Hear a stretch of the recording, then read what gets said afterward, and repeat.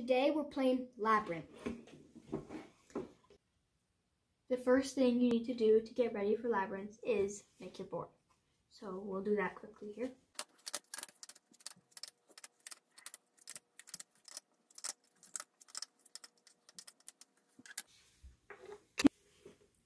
And after the board is made, you choose your character.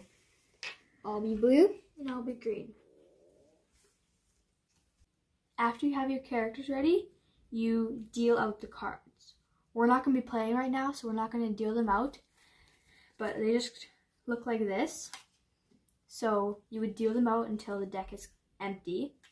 So let's say if I had the candlestick as my card, I would move here, and then I would play that card down. And after I move, I can put this tile in and go like this, grab this tile, and then it's his turn. The goal of the game is to get all your treasures, and you have to try to stop your opponents from getting them by moving the board. Have fun.